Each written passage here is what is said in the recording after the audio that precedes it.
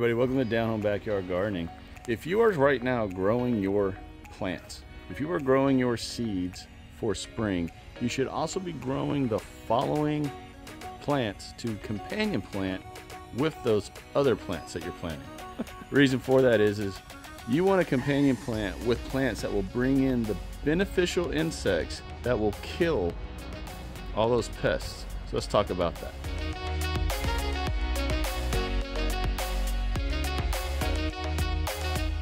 I read a statistic in this book right here that kind of shocked me and blew my mind. Out of the 1.5 million species of insects, only about 3% are destructive. Now, if you really think about that's kind of mind-blowing, right? Because if you go outside, there's insects everywhere, and you're just bombarded by insects, but only 3% are actually destructive. That means there's 97% that aren't. And out of those 97%, there's a lot of insects that will eat and destroy the destructive insects. Let's talk about those. All right, right off the bat, let's talk about aphids. Now, if you have been growing anything in the garden for any amount of time, you know what aphids are. Those little punks that are all over your okra and other plants. And once you get them, you kind of got them. Super annoying, and they breed and multiply like, I don't know, gremlins. They're nuts once you get those things. But there are plants that you can plant around certain crops that attract aphids to those crops that will bring in beneficial insects to actually eat the aphids. For me, I plant a lot of okra in the summer, and I get aphids all across the okra. Now, they don't normally stump my okra to where I don't grow. I actually get so much okra I don't know what to do with all of it. Even with canning and everything else, I get a lot of okra, even with the aphids. But if you're planting a crop that is going to attract aphids, plant some of these companion plants around those other plants. Plant carrots, dill, and fennel. Now, you're going to want those to go to flower. So if you're planting carrots that you plan to harvest, don't. Throw in some carrots that you're just going to leave alone and let go to flower. Those three crops will bring in parasitic wasps and ladybugs. And believe me, you want ladybugs all over the place when you have an aphid issue. Now, this little creepy looking thing right here is actually a larva of a ladybug. Even though it looks like kind of like an alligator crawling across your plants, if you see those, leave them alone, let them do their thing, because they are devouring those aphids. So again, carrots, dill, and fennel will attract parasitic wasps and ladybugs to help attack aphids. Striped or spotted cucumber beetles. These little punks I actually have all around my garden. I've killed a few already this year, and we're only in the middle of March. So they're out there. These little punks like to eat on squash, cucumbers, melons, any of the Corbett family. And once you get them, you kind of got them. Again, once you get these pests, you have them. So the best thing to do is deter them from even coming to your garden. But if they're going to show up, again, this is why we're planting certain plants throughout the garden. And to get rid of these guys, this is what you want to plant. Marigolds help deter this beetle from being in the garden. That's another reason I have so many marigolds around this garden, along with everything else that I grow. But I have a lot of marigolds. One, because I love how pretty they are. It just add a different color palette to the garden. But two, they help deter the striped and spotted cucumber beetle. Now, with marigolds, you're also creating low-lying cover for other insects, such as a wolf spider, which will feed on these things, these little cucumber beetles. And don't be afraid of a wolf spider. Those things don't care about us. They are looking for beetles and things that they can eat in the garden. They do not care about us. So if you see them, you know, here's an example of one. I know they look freaky. I mean, they're spiders, and they'll be running across the ground, but leave them alone. Let them do their thing. I'm telling you. The more spiders you have in a garden, the less pests you're going to have. So for me, even though I'm not a big fan of spiders, they don't bother me that much. But at the same time, I'm not going to get near them and, you know, pet them. They can stay away. You know what I'm saying? They are doing their job. So my advice, if you're gardening, you want them in the garden. So just be cognizant of them and just let them do their thing. They will get rid of these little punks along with the marigolds. One more thing on these beetles right here is plant a trap crop.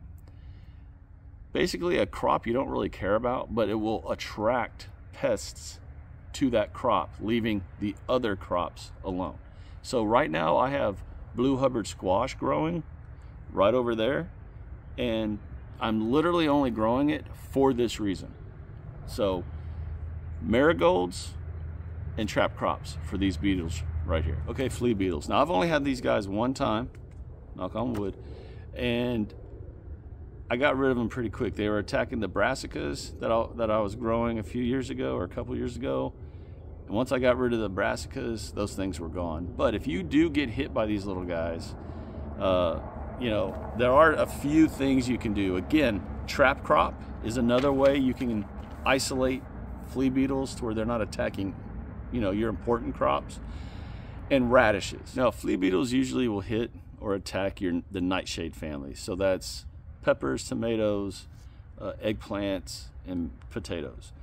Again, I plant a lot of peppers and I plant a lot of tomatoes, and I've only ever really been hit by these guys once, and again, that was on the brassicas. But it doesn't mean that they won't show up. So what you can do is, again, trap crop or plant radishes. Now, I always harp on companion planting, especially when you're talking about for your tomato beds. Radishes are, again, another one of those companion plants that are great for tomatoes. So, and I plant a lot of radishes, so maybe that's why I don't have a flea beetle issue. But if you get hit by them, or you have a history of being hit by these guys, plant a lot of radishes and let them go to flower. As long as your radishes flower, they are going to bring in the beneficial insects to help kill these little jumping punks. Trust me. And I will show you an example of a wasabi radish that I have let just do its thing and it survived the winter. Check this beast out. Okay, so right in there's the wasabi radish itself, but look at all this growth coming up this thing. And then at the top, look at all those flowers. Now that is exactly what I'm talking about when I'm saying let these crops go to flower. One, that's pretty, and two, it's super beneficial for your garden. Okay, I'm sure we've all had this one, squash bugs. Those little dudes, they look like this right here.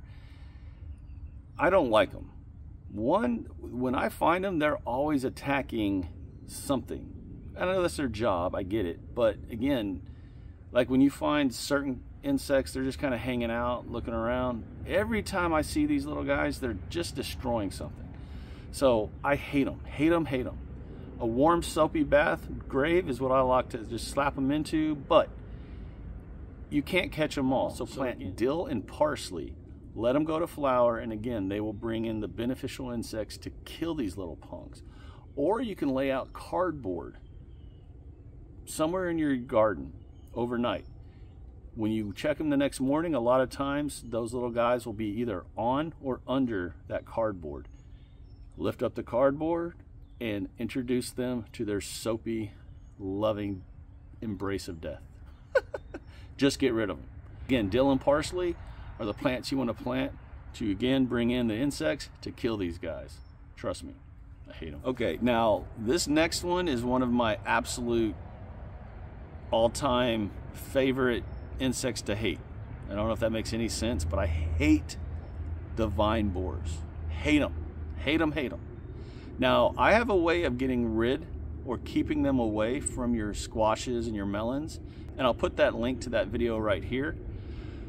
But if you're going to plant a crop, bring in the parasitic wasps to kill these guys, these are the crops you want to plant all around your squashes, your zucchinis, your melons. Those crops are sweet alyssum, dill, and fennel. Again, let them all go to flower and just sit back and watch all the parasitic wasps come in and do their thing. Now, what you're looking for is this little punk right here. If you see this moth, you've got an issue, because that moth is the one that lays the eggs for the vine borers. And the eggs are these little red spots, the stalk of the plant, like you're seeing right here. If you have them, you can pinch them with tweezers, you can pop them between your fingernails, but you're not gonna catch them all. That's the thing. Now, there's a million ways to get rid of these guys. You can inject BT into the bottom part of the stem of that plant. That way, once the vine borer gets in there, it's gonna die. That's a lot of work. So again, plant dill, sweet alyssum, and fennel all over the place, and just have a lot of that around all over your garden. You can get rid of the vine borers by planting companion plants. The next insect I want to hit right here are leaf miners. Now you'll see these a lot I see them a lot in my pepper plants, cucumber plants, things of that nature. And what you're looking for is like an example right here. You're gonna get all these little squiggly lines across your leaves. And what it is that little insect is between the two layers of the leaf, in between, doing its thing, creating its own little highway. So neem oil is not going to work on these guys. What you want to do is plant dill, sweet alyssum, and yarrow, because you want to attract parasitic wasps. Those guys can find these little leaf miners, implant their eggs into them through the layer of the leaf, and kill them. So the more dill, sweet alyssum, or alyssum, I'm not sure how to say that, I think it's alyssum, and yarrow that you can plant, the better your garden is going to be. Trust me, these guys are a pain, and I get them all the time, but they've never really affected my crops to where they don't survive. But again, let's just not have them, right? The last one I'm going to hit on is, of course, the tomato hornworm.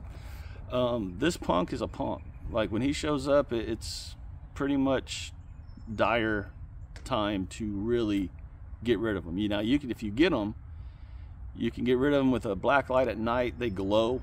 Here's a picture of how they look in the black light. But to avoid even getting these guys, in my opinion, I think we should try avoiding getting them. In other words, just creating a force field all around your garden just to keep all these pests out naturally. Now, if you get them, what you want to do is you want to already have a lot of these plants already growing and having the parasitic wasps around, because once those guys find these caterpillars, this is what happens to them. As you can see, all those white little egg looking things are actually eggs of the parasitic wasp. Once they hatch, they burrow into the tomato hornworm and eat it from the inside out. Now, that's graphic, that's crazy, but that's nature. And it's the natural way to get rid of these guys. But if you get them, by the time all that happens, that hornworm, all that thing does is eat and eat and eat. And it is going to destroy your tomato plant. So plant the following crops to ensure that you've got parasitic wasps everywhere. Carrots, celery, dill, fennel, let them all go to flower. Also radishes, onions, and basil. Now the basil will bring in a lot, but it creates the smell to hide your tomato plants from this moth right here, another little punk. But that one is the one that lays the eggs for the tomato hornworm. So plant as much basil as you can all over your garden. Just make your entire backyard invisible to that moth. But if he gets in, have all those other plants that I just mentioned planted, growing to flower, to ensure you have parasitic wasps everywhere and your tomato plants are safe.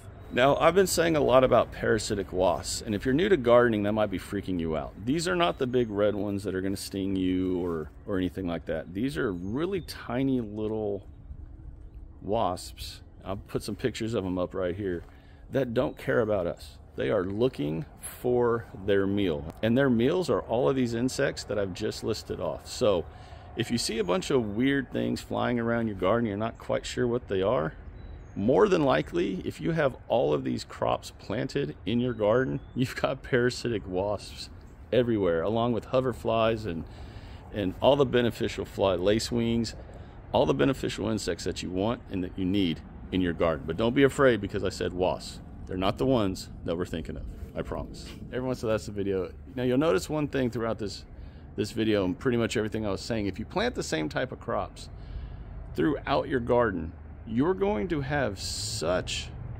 an army of beneficial insects to attack and prey upon those pests, just like nature intended. So again, plant dill, fennel, sweet alyssum, yarrow, parsley, carrots, radishes. Let them go to flower, marigolds. Let them go to flower, and I promise you, you are going to have such a strong beneficial insect game in your garden that you very well might not have very many pests. And y'all, that is a win and the goal. Everybody, I hope this video was educational. I hope you learned something from it. I learned more from it by researching this topic again, even though I've read this book right here many times. But every time I read it, I'm learning more stuff and I'm remembering more stuff. And once you're in the garden and you're encountering all these little punks and these pests and all these issues, it starts to actually stick. So again, I hope you all enjoyed this video. Hope you got something out of it. If you did, do me a favor, as always, like the video, share the video, and subscribe to this channel if you're not done so already. I would absolutely love to have all of you join all of us on this continued journey of gardening. Everyone take care, God bless, and as always, I'll talk to you again real soon. Bye.